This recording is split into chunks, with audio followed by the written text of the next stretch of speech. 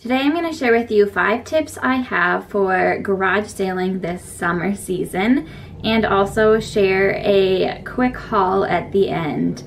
So I love rummage sales and garage sales, and if you're watching this you probably do too, or you're wanting to learn how to do more of it. But buying secondhand for me is huge. That's how a lot of our home is furnished, how we clothe ourselves with secondhand. And so I thought I would share some tips of what I found helpful throughout my several years of practicing this throughout the spring and summer months. So my first tip is to keep a running list. I have on my phone that I have collected for the summer a list of items I am specifically looking for while I'm out rummaging. And you could also do it on a sheet of paper, leave it in your car, put it in your purse, but just have it somewhere where you can have it readily available. And this really also helps you stay on a budget. That way you're not picking up those really cute pair of shoes that you know you already have one similar to it and you don't need, you know, things like that. And I like to just stick to things I know my family needs, or I would like to decorate with, or that I need.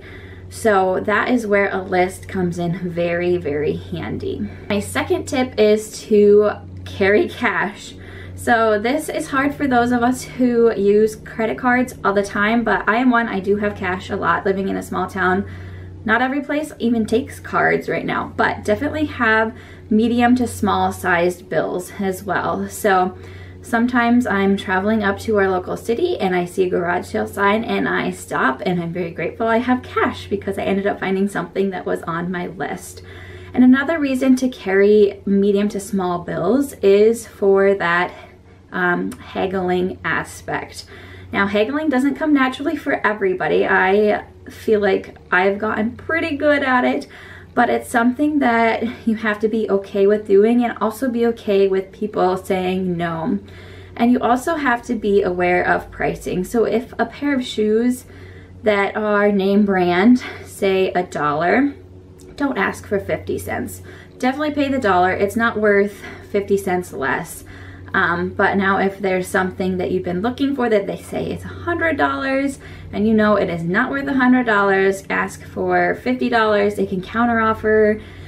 Just be okay with what they may say, or be okay with saying no then to the item if you're not willing to pay that price. But having cash is key during the rummage and garage sale season. All right, my third tip is to be willing to look through junk. Now, this can be hard for some people who don't like messes, who like the department store style shopping. But if you really want a good bargain, you might have to look through a tote of, for example, for me, 2T clothes, and find the pieces that you're looking for your toddler. Or if you're looking for specific dishware and it's all just piled in on a table, you have to be okay with looking through that if you want to find specific pieces. I do think that is where I have found a lot of my best items, is looking through the so-called junk, or stopping at the garage sales that look like all it has is junk. But that's often where they just want to get rid of it, and so prices are good, and it just helps you find those pieces you might be really needing or wanting. Fourth tip is to go often. Now, this is very similar to thrift stores, but there's rummage sales all week long, and weekends especially. I live in a rural town, and so often there's local towns that do citywide garage sales. So we'll pack up our vehicle with kids, drinks, snacks, go for a morning and go garage sailing, and it's just so fun too. And that's where you often do find good deals because there's so many rummages, and it's just a fun experience for me too. Also, check those online websites of cities if they might list when their citywide rummages are, or area wide.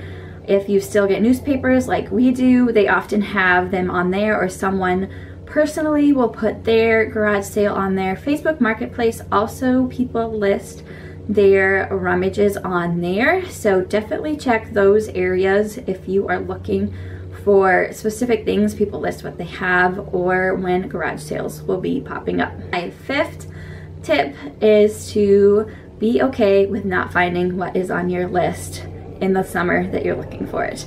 So I have been looking for certain things for a couple summers now, and it's not obviously a priority. So I just have been okay with not finding some of the items that are on my list. I'll look for them at antique stores and thrift stores as well, but you know, if it's something that you really truly want and you want it good quality, then you might have to be okay with not finding it in the specific summer. I recommend finding something that you really know you'll love and take care of and not regret buying. So be okay with not finding everything on your list.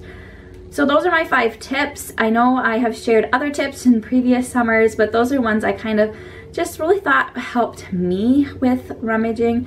And now I'm gonna just share my quick haul. I found a ton of newborn baby girl clothes and my toddler clothes at Citywide Rummage actually several weeks ago, and everything was 25 or 50 cents for these clothes. So I'm just gonna cruise through what I found here. Carter brand little 3-month romper,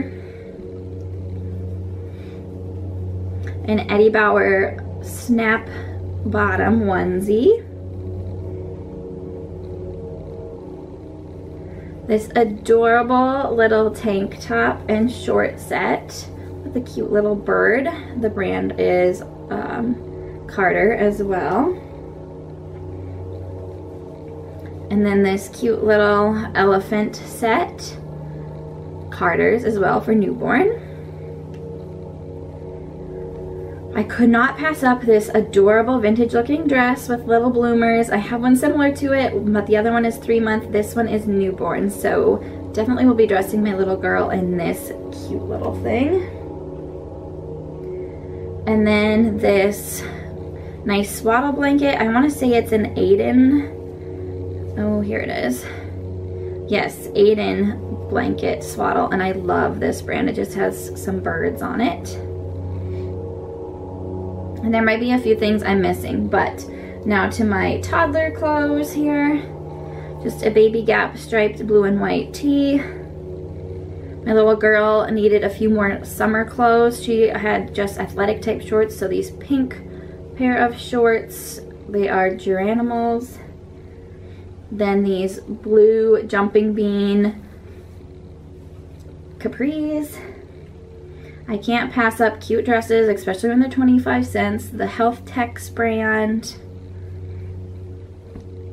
Now this one is a size too big for her, but she'll be there sooner than I know it. And it's an Old Navy, cute pink and white striped with pockets. And then even shoes were 25 cents. These Vans brand shoes were 25 cents. They're a little bit faded, but they have cute sparkles. They are a size too big again, but this will be good for the fall for my toddler. These adorable boots, again, a size too big, but 25 cents. Couldn't pass those up. Not sure the brand on these. Oh, Cat and Jack. And then these adorable little Toms that are sparkly, like Mary Jane style, 25 cents. And then I did find a few things for some nieces of mine. This cute blouse, it's Gap. These Levi pants.